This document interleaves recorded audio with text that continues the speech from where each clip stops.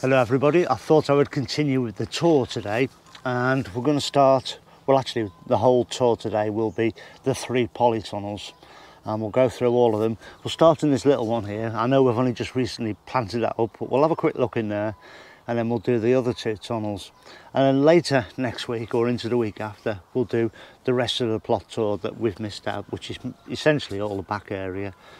And I'm filming this early just so in case this heat does get a bit savage today. I thought I'd do it early rather than melt. So we'll crack on, we'll have a look inside the tunnels. So we were in here within the last week and I planted this bed up with tomatoes and beans, and you can see that the beans are doing well, as are the tomatoes. They've flourished on. Some have now flowered and some have even got fruit. It's kind of instant really.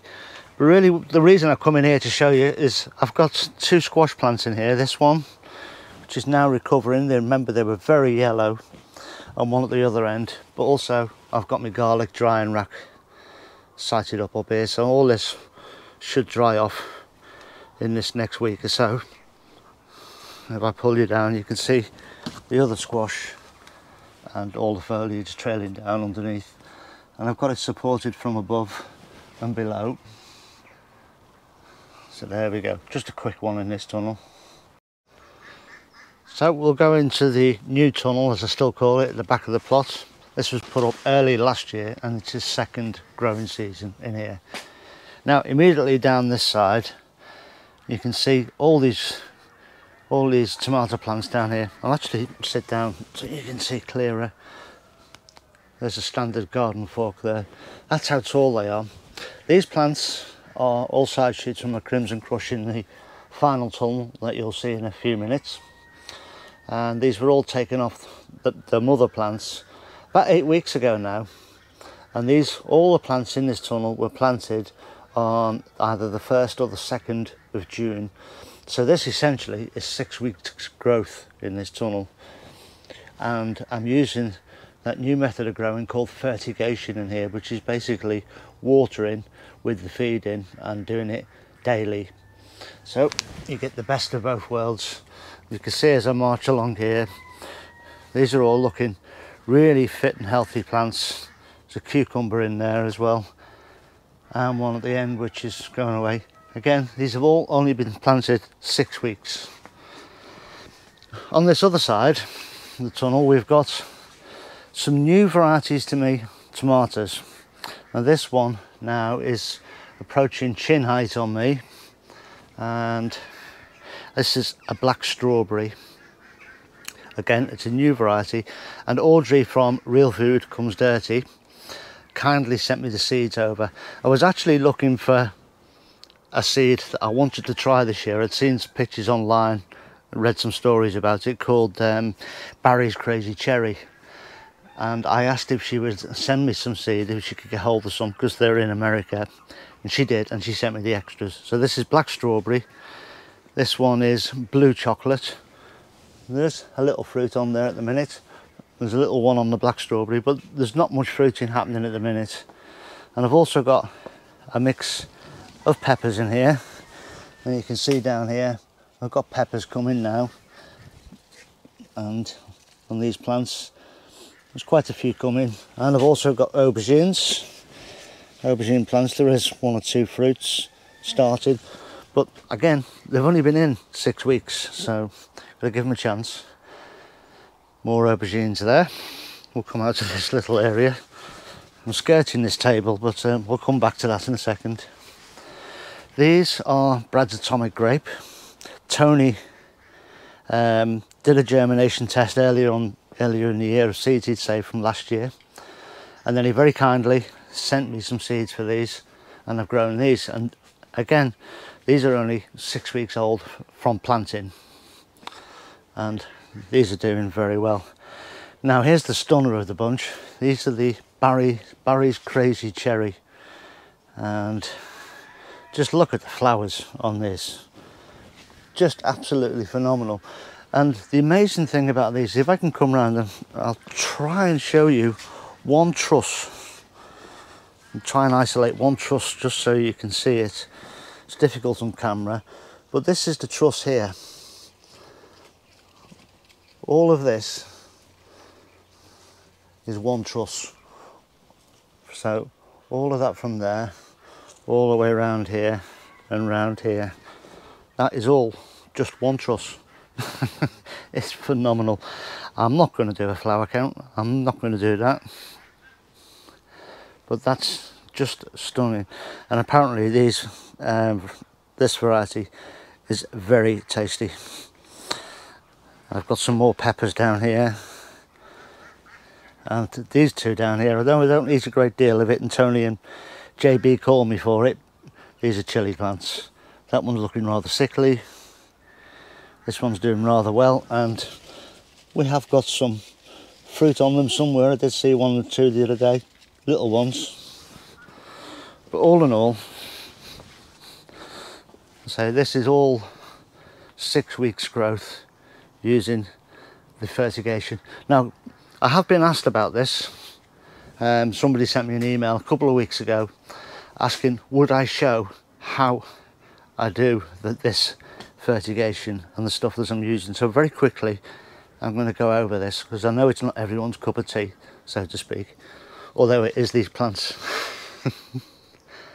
If this is your first time here, Green Side Up is dedicated to helping gardeners of all levels, ability and experience. So remember to subscribe, and then I can help you too. And it's the big red button just down here, and it's free. Doesn't come any better than that, does it? So this involves 3 inorganic feeds for your plants. I've got 2 separate pots here. This first one is calcium nitrate. So the inorganic fertilizers, they're not natural, so to speak. And I've got little tiny weigh scales here, just a little cheap one. They're only 5 or 6 quid, and I want 6 grams of this.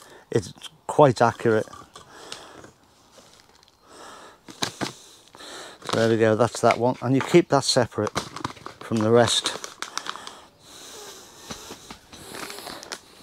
So that's that one. The next one is the master blend. This is the actual fertilizer itself, and I want 6 grams of this as well. Now it's very tiny amounts in comparison to the bag size. As I say, it is quite expensive. This whole kit here, this 3 bags, is £32, and I'm on my second lot now. So it's now costing £64 to get this growth in here. This last one is magnesium sulfate, and I just want 3 grams of that.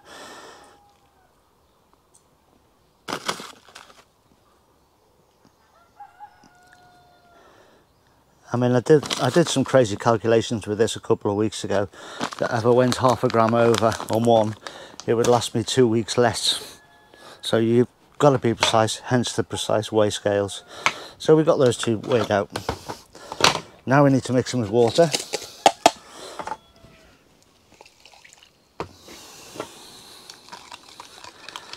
And you add them to your watering can. The reason you keep these apart is because this one can affect the feed if you mix it directly. So keep those separate.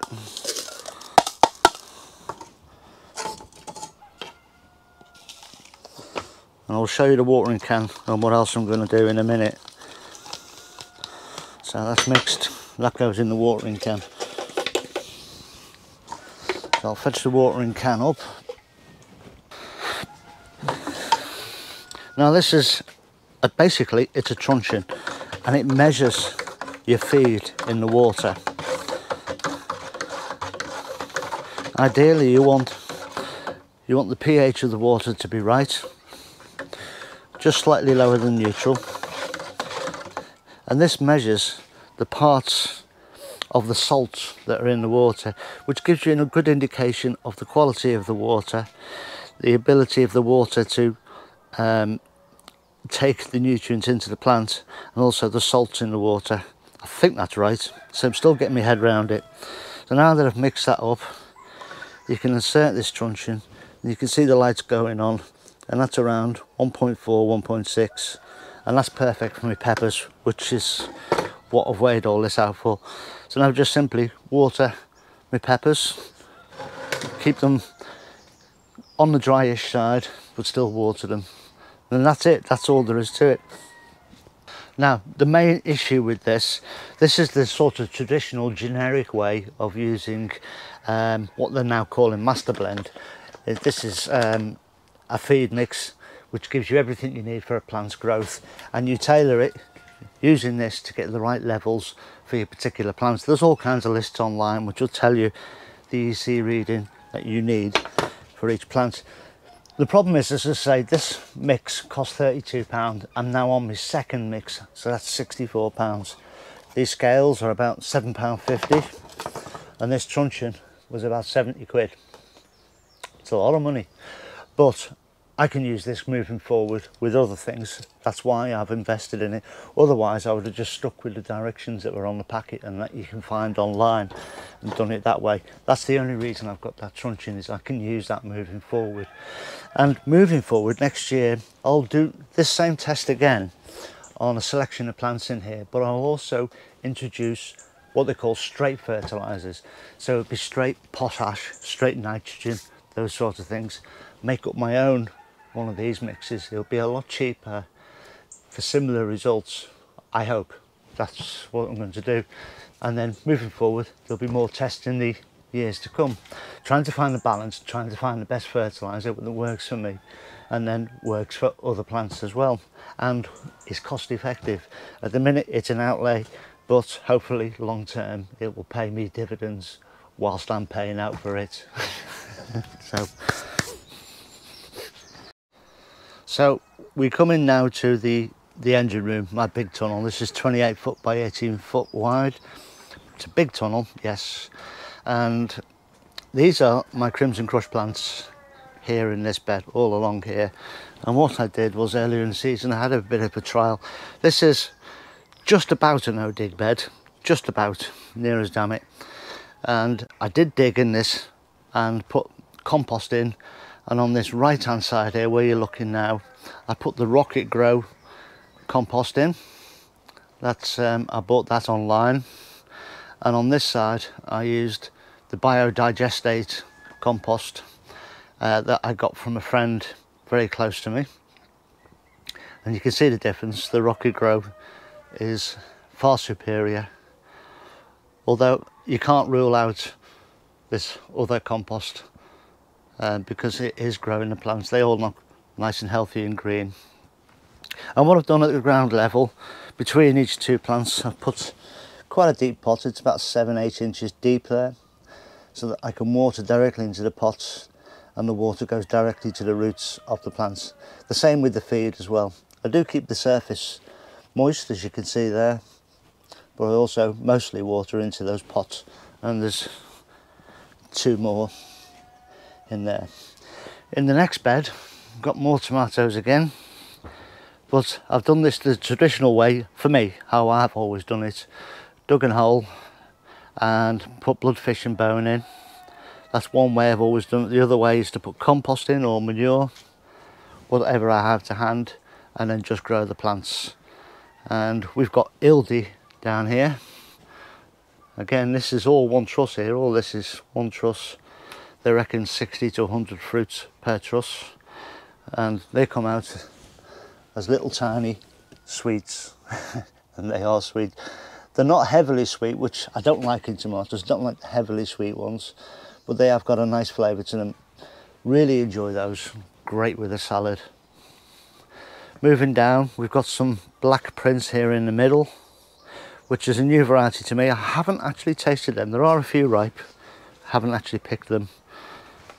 And at this end we have the Jersey Devils, and they're just starting to ripen, as you can see down there. So looking forward to these. We'll walk along the back of these tomatoes as well. So these are the Black Prince. We've got some of those ripe. We'll be picking those in the next day or two. Along the back of the Ildi, again, great big trusses. We get a lot of fruit off those. Cucumbers here at the end of the Crimson Crush. And you can see here, we've been picking these for about a week, 10 days I would say now.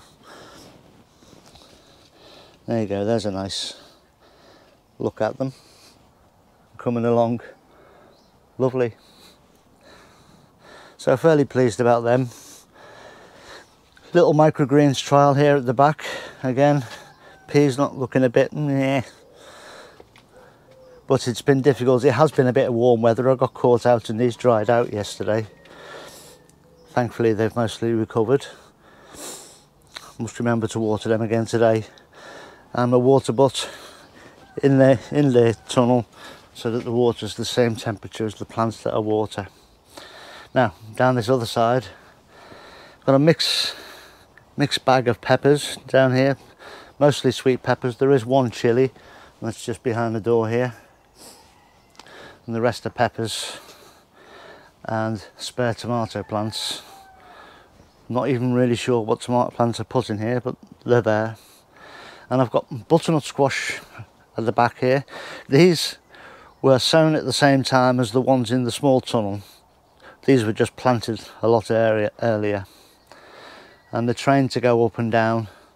So this vine will go all the way down the side of the tunnel, past the other one, all the way up to the end, and this one will come down this way and do exactly the same, because you get really long vines on them. Once they've reached the end, then I'll start pruning back the secondaries, which are the vines that grow off these main vines. So yeah, there's more peppers here. These 6, actually, you should note these in your mind for when I show them in the future. These 6 peppers are special. I'll say no more about them than that at this moment. We've got a few fruit forming on them, and hopefully we'll get a decent harvest off them. But we'll come back to these a bit later in the season, and I'll explain the story with them. These over here, these are sort of a lunchbox pepper. These are doing lovely, and I think that's the same type, although they're a different shape. No, I think that's Etiuda orange. That's the other lunchbox over there. Up above them, still got some more young plants coming on, and plants and seeds sown to keep things going. There's another gutter of peas there. There's more lettuce and endless stuff. And these these are the same squash that are over at the back over there. And I've got some melons down there. I'm going to do something different with them a bit later this week, so stay tuned for that. That should be quite interesting, I hope. And some scraps and bits and bobs of plants. And of course the brassica bed that I featured the other day. I've got a couple of types of kale in there. When the onions come out outside, those kale will go in. And then we'll figure out what to do with the rest of the plants in there. But that's essentially it. That's the tunnels tour, so to speak. Oh, one more thing is the grapes. I have been thinning these out, as you can probably see, and this is the idea, to have bunches that really are not touching. It's a heck of a job. I need to get my step ladders down to see what I'm doing, like for this little area here where it's tight. Otherwise, whenever I've got 5 minutes, I'll come in and just have a thin. Just because you don't want them too close together, because you'll encourage rot, mould and rubbish. So just do that. I've already thrown 2 trugs away of grapes, undersized ones and ones that aren't needed. There's another one that was just filling yesterday before I went home. So a tremendous amount have come off, and we'll still have a tremendous amount on that framework, because it's also at the back as well. There's a second row at the back, so we're going to have a lot of grapes, providing they all ripen okay and we don't get any mould setting in. So that's the tunnel tours completed. Oh, as he says again, it's like a PS, isn't it? I've got a whole bed of sunflowers out the back of the plot there, which you'll see on a tour towards the end of next week or the week after, whatever. But somebody gave me these sunflowers here, and I think they were about 6-8 inches tall in little tiny pots. Let's come round this side. Little tiny pots, and I just put them here on the soil. The next thing I knew, they were 12 inches, then 18 and 24. And what's happened now, I think, is that these plants have now rooted into the soil underneath. So I've been ripping the roots out if I try to plant them out now. So they could stay there. We'll have happy sunflowers in the polytunnel, provided they don't hit the roof. But we'll see. Now I've got a new video coming out this week, which in it I will be covering a new growing method for me, and I'm excited about that because of the plants that I've chosen to test it with, and I'm looking forward to seeing how that develops over the season. I think it'll be quite, for a gardener, exciting, and so I'm looking forward to doing that. So that should be fun. But that's it for today. Look after yourselves, everyone. Please stay safe. I'll see you all very, very soon. Ta-ra now.